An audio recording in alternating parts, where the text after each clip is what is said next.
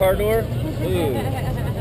That really hurt. I know. This is counter to the front pistol. What I'm gonna do is I'm gonna move, block, strike to disarm the pistol away from the aggressor. Sir, please. No, I got wife and kids. Stay back. Come up, he's gonna front choke me. I'm gonna break his arm down and choke him away from me. Aggressor's choking me, break his arm down, strike up. Also, what you can do is in the front choke, you can break down, choke him, turn to a reverse wrist lock. Then turn into a come along. This is a choke, devil dog. Don't do me.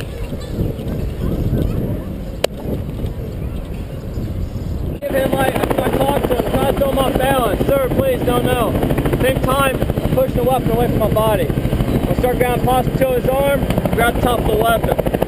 As I step in, I'm gonna throw a forearm right in his face.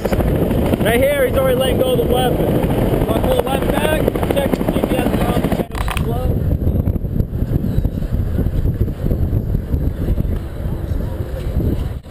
Here, crank down.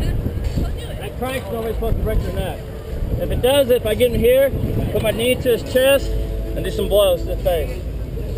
Take his arm, stick it under my leg. He's hurting yet? Yeah. So before I even do, he's already hurting. The next thing I would do is go rotate my hips up, push down his shoulder. And he's submitted. The other one's a straight arm bar, put it between my legs. All thing I do is go push down his shoulder and lift up with my hips. And that's